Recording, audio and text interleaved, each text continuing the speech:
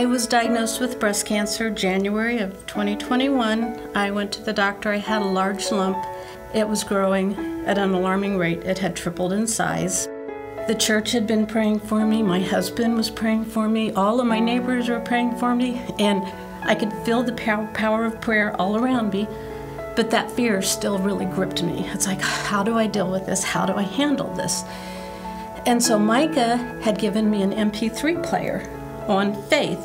And during this whole time, I would play that every night, because during the night, sometimes it's when the fear would grip me. One night, I fall asleep, and I'm listening to the MP3 player, and I had a dream that totally changed my life. And it's hard for me to talk about this, but I had a dream that I seen Jesus on the cross. I could feel that I was totally healed.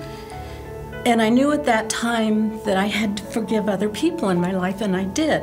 But the one person that I had to forgive was myself, because I kept thinking of all the things that I've done over the years that I needed forgiveness for. And when I looked at Jesus in this dream, I heard this really stern but very loving voice said, "My child, you've already been forgiven."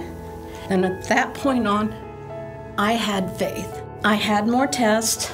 Infection set up. I went back into the hospital for 9 more days, had IVs in my veins, and a lot of antibiotics going through me. I had total peace. I went in to have all the bone scans, body scans, to test to see if any cancer was left. My husband and I get all the results back. The cancer is gone. Everything has just been a miracle. It's just been a miracle. That dream is what changed my life. It's like having the faith, having a good pastor, having a good church, having good neighbors, people that would pull my weight. As soon as I felt that faith was so strong, I knew there was nothing that could take that away. Breast cancer is something that's serious. You know, people die from it. It affects everybody. You know, you can be given good doctors and good surgeons, and God places those people in your life to help you, but the ultimate healer is God. And whatever gets thrown in my path now, I know I have faith. I know that faith is going to get me through.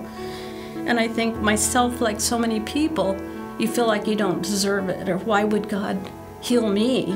You know, but you got to realize that you are His child and He loves you. And if you accept that love and you say thank you, anything is possible. You know, it can happen, it's possible.